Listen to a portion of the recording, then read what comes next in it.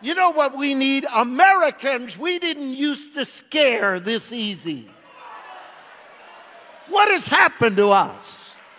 How many of you feel like you just need to get rid of that poodle spirit and get that lion thing going on? Get that lion thing going on again. Somebody said hallelujah. Somebody said hallelujah.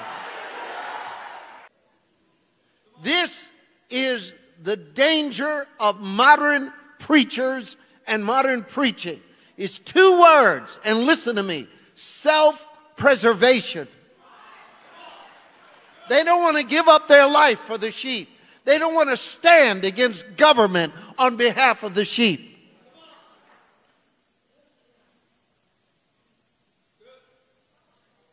I was in a meeting that was packed out in a church. And there were several pastors there. And I love pastors. They're my friends. I'll do everything I can for a pastor. But when any preacher, whether he's an evangelist or a pastor, apostle, a teacher,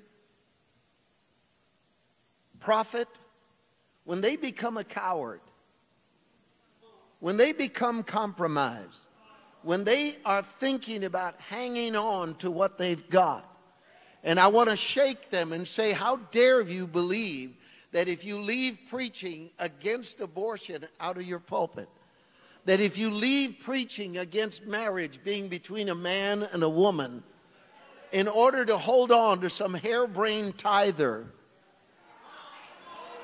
some woke Christian, you don't realize that what you're doing is not even logical within your own framework. Why did you stop preaching on the word? Because I don't want to lose people.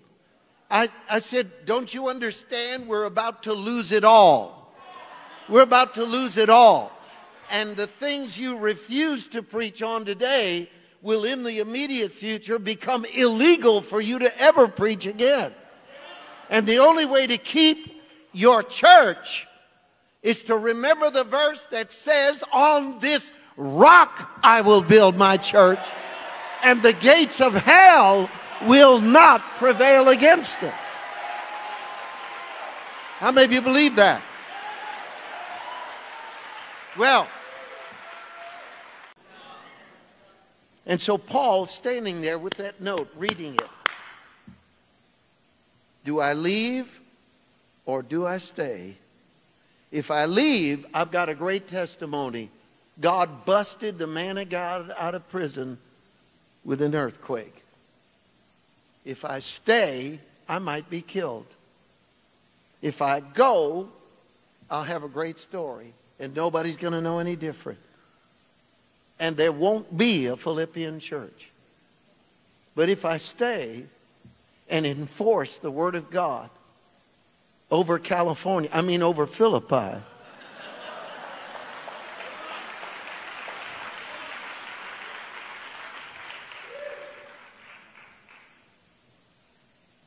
there could be a great miracle. So he crumpled up the paper, made his point. He said, you know what I want? Tell those individuals I want a parade. So last night, I drew the parade route on a prison napkin. We're going to march through town.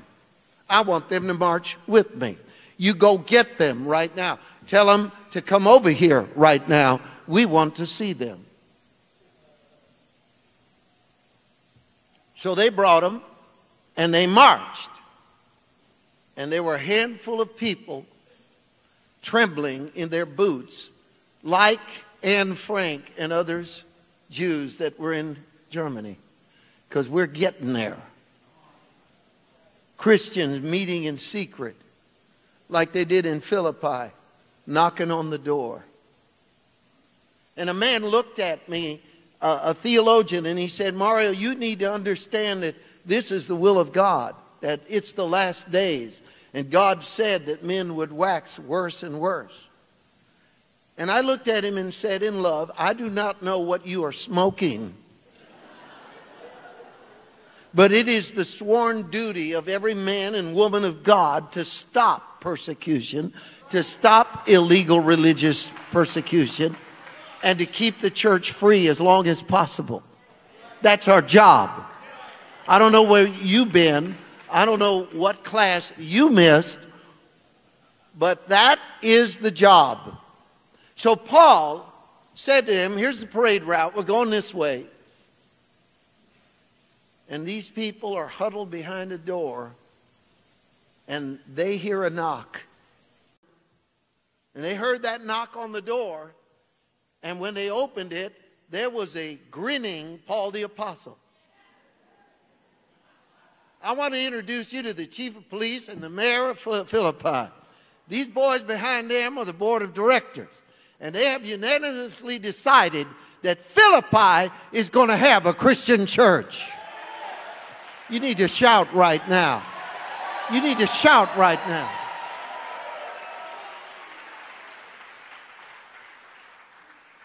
Later on, Paul the Apostle wrote a verse in Philippians 1, verse 6, that capsulized everything that happened in that jail with that note and with that moment.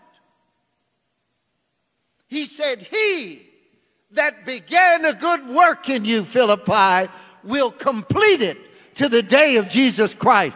Look at me right now. The house ain't going nowhere.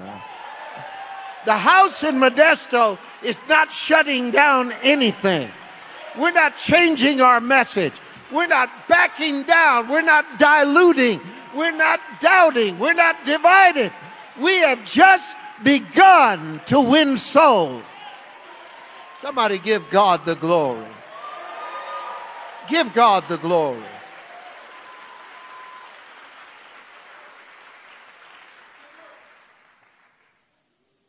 It's midnight.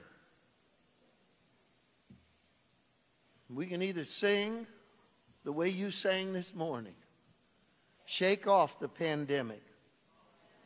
You know, y'all sing, and I'm saying this to the crowd that's watching online. Y'all saying, I'm no longer a slave to fear, but I can't go back to church because I'm afraid of the virus.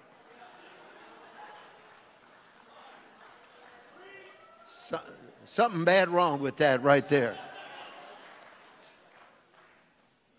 The hour is at hand for preachers to emerge with spines, consciences, and the heart of a lion. The hour has arrived. And I'm going to tell you, folks, I'm not a joke.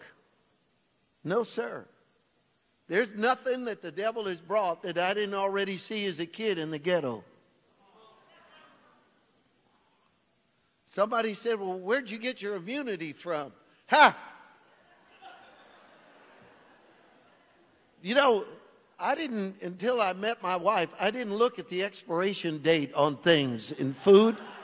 Did any of you do that in the ghetto? Like, what does it say when this milk expires? It expires when you drink it and it's one lump. You're not helping me enough. You know Jamba Juice. Are you with me? You know Jamba Juice? Yeah. This was made by a very serene Eskimo with water that 10,000 years ago was purified for your sake. We had red Kool-Aid. Does anybody remember red Kool-Aid? Now let me talk to you for a second. What fruit is red Kool-Aid? It didn't say this came from a strawberry. It said it's red. And you say, well, man, you ate some horrible stuff. Well, let me tell you, friends, I'm immune. And all of you with your organic and your vegan and all that, you get everything that comes down the pike. Said, I hadn't had malaria yet. Well, here it comes, brother. You drink that, help me. You drink that ghetto water. You go to school with everyone that has mumps and measles and everything else. And the teacher that sniffled for 4 years.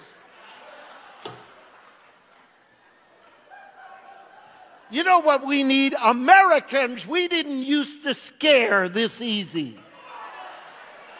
What has happened to us? How many of you feel like you just need to get rid of that poodle spirit and get that lion thing going on? Get that lion thing going on again. Somebody said hallelujah. Somebody said hallelujah.